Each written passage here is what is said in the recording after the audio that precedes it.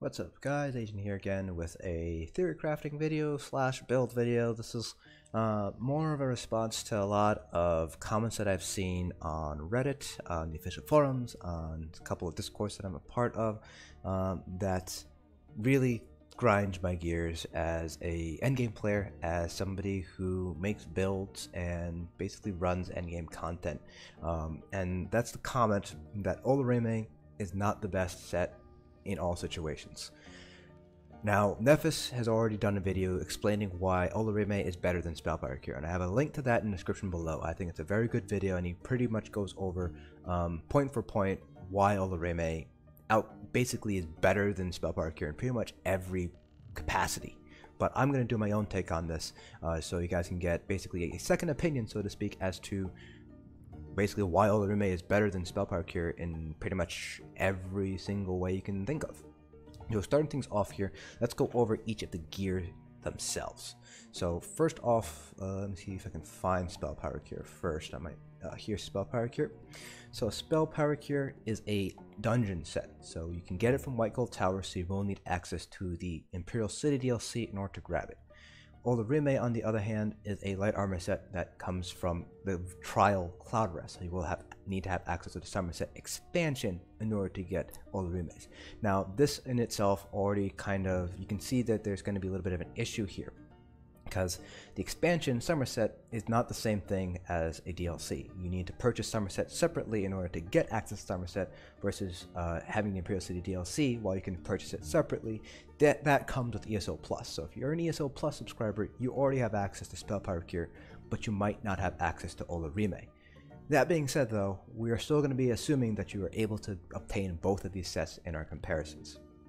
So Spellpower Cure, let me find it again. Spellpower Cure, the 2 and the 3 piece adds Max Magicka, the 4 piece adds spell damage, and the 5 piece, when you heal a friendly target that is at 100% health, you have a 50% chance to give them Major Courage for 10 seconds, which increases their weapon and spell damage by 258. Now let's take a look over at Olorime. The 2 piece gives you Magicka regen, the 3 piece gives you Minor Aegis, which reduces the damage you take from dungeon, trial, and arena monsters by 5%. The 4 piece adds 129, again, Magicka regen. The 5 piece, if you have the perfected version and you have 5 perfected pieces, you get Max Magicka. The actual 5 piece, this is the same between the perfect and imperfect version. Casting abilities that leave an area of effect on the ground in combat will leave a circle of might for 10 seconds. You and your allies standing in the circle gain Major Courage for 30 seconds, increasing your weapon spell damage by 258. This effect can occur once every 10 seconds. So first thing we're going to be looking at are going to be the actual bonuses themselves, the 2, 3, and 4 piece bonuses. Now, the 2, 3, 4 piece bonuses for Spellpower Cure are Max Magicka, spell damage. So you're not really getting any additional regen here. You're getting more resources and you're getting stronger heals out of your Spellpower Cure compared to Olorime, where you're pretty much only getting Magicka regen between the 2 and the 4 piece. Now, Olorime does have one really nice bonus, and that's that 3 piece Minor Aegis bonus that reduces your damage taken by 5% while you're in a dungeon, trial, or an arena. Very nice to have, pretty important. I would say it's pretty important to have as a healer some form of survivability, whether that's in being able to be, heal yourself very quickly, fast reactions on mechanics, or in this case having Minor Aegis. So yes, while you are giving up resources and you're giving up your spell damage, you do get some Magicka regen, and you also gain Minor Aegis as well, and that survivability cannot be understated or overstated anymore. That additional survivability is very important. The success of a trial is very dependent on the success of their support roles, and if Minor Aegis basically lets you stay alive longer, it lets you stay alive throughout the entire fight, then my personal preference would be to run Olorime, not Spellpower Cure, because if you're dying with Spellpower Cure but you're not dying with Olorime, an alive healer heals things, a dead healer doesn't. So that's kind of a point for Olorime when you look at the 2, 3, 4 piece. Although again, that doesn't say Spellpower Cure's 2, 3, 4 pieces are bad. I just think Olorime is going to be a little bit more useful overall. Now let's look at the 5 piece. Now there are a couple of weird mechanics with Spellpower Cure and Olorime that I want to clear up right away. So Spellpower Cure, while it does not say it in the ability in the set 5 piece thing, it does have a cap. It is capped to 6 people, and there is a cooldown to it. It doesn't say it has a cooldown, but there is an internal cooldown. As long as 6 people have Spell Power Cure active, you cannot reactivate Spell Power Cure. So you can't have it activate on everybody in your group. It can only be active on those 6 people, and it'll only reactivate itself once people start to lose that Spell Power Cure buff. It's been this way ever since it's been released, and it has remained this way throughout all the different patch iterations that have come since. So that's pretty important to remember here. Spell Power Cure has a 6-person limit. The other thing too with Spell Power Cure is that you need to basically overheal. So it'll only activate on somebody who has at full health and you heal them. There's a 50% chance that it will not proc, and there's a 50% chance it will proc, but in most instances it will proc when you want it to. So that's the other thing that you also have to keep in mind with Spell Power Cure. It's not like you can basically cast a healing ability and automatically give 6 people Spell Power Cure, or in this case Major Courage. You need to make sure they're at full health first. So you might need to heal them once or twice. You might need to make sure they have a heal over time on them, like mutagen or something like that, or even healing springs, in order to get that going. So that's kind of the other thing too that Spell Power Cure is relying on. It's relying on you being able to heal people, and it is capped at those 6 people. Olorime, on the other hand, doesn't have person cap. So we tested this plenty of times when Somerset was first announced on the PTS. We tested it since it was released on live. There is no limit in the amount of people who can be affected by Olorime. So you can get all 11 of the other group mates in the trial to all jump in that Olorime circle, and they will all get Major Courage. That gives it a huge step up compared to Spell Power Cure, which, remember, is capped at 6 people max. And you cannot break that cap at all. So Olorime already beats out Spell Power Cure that way. So if you guys remember, before Somerset, the meta for healers was, in trials, were for both healers to run Spell Power Cure, and the rationale for that is that 6-person cap on Spell Power Cure. There's no way for you to hit all of your DPS with Spell Power Cure with just 1 person running it. At most, there will only be usually 5 people who are getting it, assuming you don't have pets who are stealing it. So the Volatile Familiar and the Twilight Matriarch will steal, and the Bear as well, the Bear Ultimate, they will steal the Spell Power Cure buff if they are eligible to grab it. The system will prioritize players over pets, but if pets have the Spell Power Cure buff, there's no way for it to be applied to another player until that pet loses that buff. Now, with pets being invincible and basically always being at full health in trials, pets, if they're eligible, they will take that Spell Power Cure buff, and they will always be eligible for that Spell Power Cure buff. So that's kind of another point in Olorime's favor here. So that's something that's pretty important, and that's one of the main reasons why Olorime is so powerful, because now instead of having 2 healers both run Spell Power Cure, you can have 1 healer run Olorime instead. That opens up another set bonus, a set slot for that second healer. So now instead of doing something like Spell Power Cure Worm, Spell Power Cure IA, now you can just do something like Olorime and JG, and then Infallible Aether and Mending, or Infallible Aether and Worm. Basically, that gives you an additional set if you're running Olorime, and that's the main draw of Olorime. It basically opens up that additional set bonus for a healer to use, and that cannot be emphasized enough. It is much more important to have that additional set bonus than it is to run Spell Power Cure. The other thing too is the duration of the buff itself. So Olorime lasts for 30 seconds. If you have JG, then it lasts for 42 seconds. Spell Power Cure, on the other hand, lasts for 10 seconds. So if you just do the quick math, Olorime lasts 3 times as long.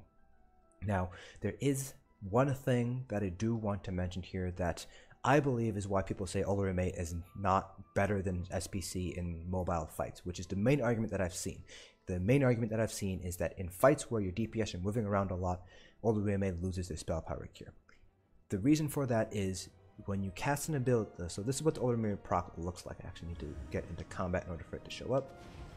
So whenever you cast an AoE ability like Blockade or Budding Siege or anything like that, this is what the Olorime proc looks like. It's basically a circle on the ground. And so you can see here that the circle doesn't move, and it's relying on where you're being able to place it. So what a lot of people argue on Reddit, on the official forums, is for mobile fights where the DPS are moving around a lot, they might not be stepping into that circle all that often. Now, there is a counter argument to this, and that basically you as the healer need to anticipate where your DPS are going to go, and the DPS will need to be able to recognize when Olorime is put down, and to recognize hey, I need to step in that in order to get my major courage buff. It's basically a learn to play issue, both for the healers and DPS. And yes, it is a valid argument that the Olorime proc pretty much stays in place for 10 seconds and you can't move it around for those 10 seconds. That is a valid, criticism of the set itself. However, like I said, it is on the healer to know where to place it. So a classic example of where people think, oh, you can't run Olorime here would be the twins in VMAW, because your group is split up into two parties, one for each twin, and there are color swaps going on, so your group might be swapping here and there. Now, the one thing you want to keep in mind here is that Olorime lasts for 30 seconds, and it's often paired with JG, so the buff lasts for 42 seconds. The circle lasts for 10 seconds, so basically you can step into circle once and basically ignore the next two procs. The next two procs of Olorime, you can ignore those entirely and still maintain major courage. So that's kind of on the healer. So in VMAW, a lot of endgame groups are still running Olorime because the healer with Olorime can basically place the heal on their group, DPS steps in it, grabs the buff, color swaps happen, or the Olorime proc goes away, the healer then just puts the heal on the other side, and the other side gets the major courage buff now.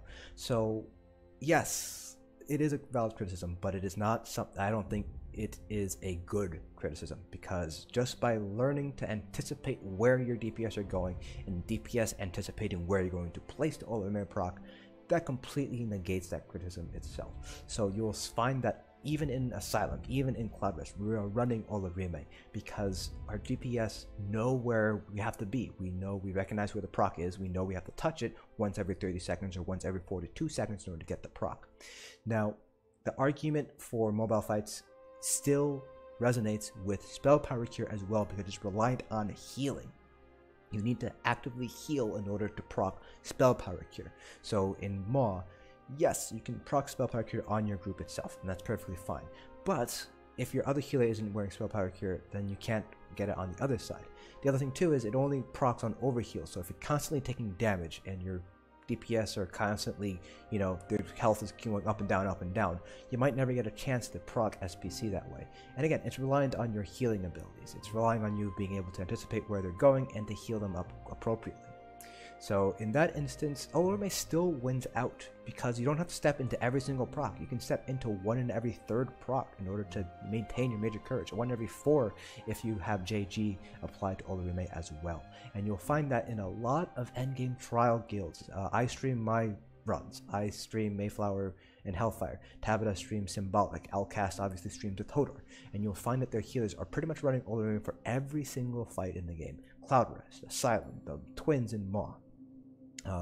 There's really very few instances where you would argue that the Olorime being a static ring is actually a detriment. The only real argument would maybe be the refabrication committee in Hoff, and even then you just do the exact same thing you do for Maw, in that DPS just got to be aware of where it's being placed and run into it every 30 seconds.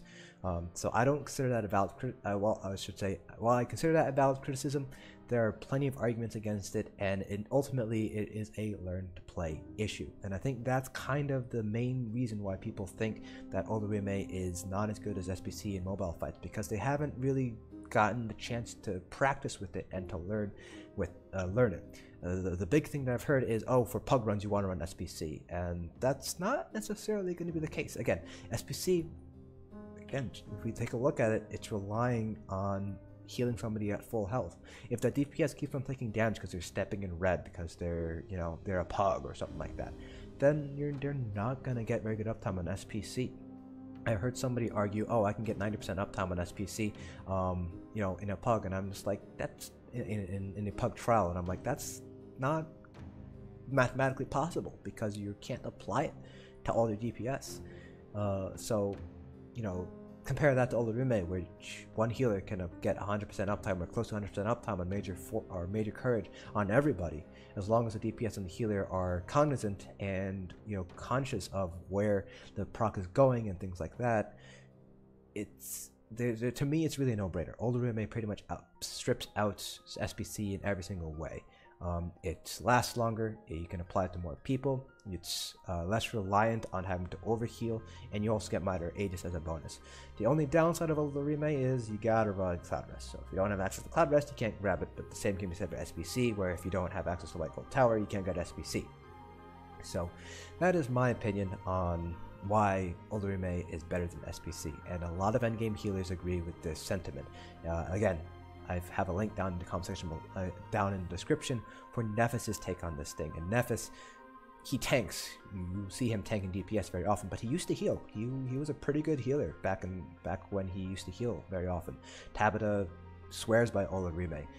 All the other endgame healers I know, Heals the Fields, Stout Animal, they all swear by Olorime, and while they still hold on to SPC, in the case that it might come back one day for some certain piece of content, ultimately Olorime is just by and far much more superior than SPC. So if anybody tells you that no, Olorime is not good, just run SPC instead, show them Nephis' video, show them this video, show them a stream of tablets where they are running Olorime, and ask them again, do you really think SPC is better than Olorime in these scenarios? So that's it for this video. If you guys have any questions or comments about this debate, feel free to leave them down in the comment section below. I'll try to get back to them as quickly as I can.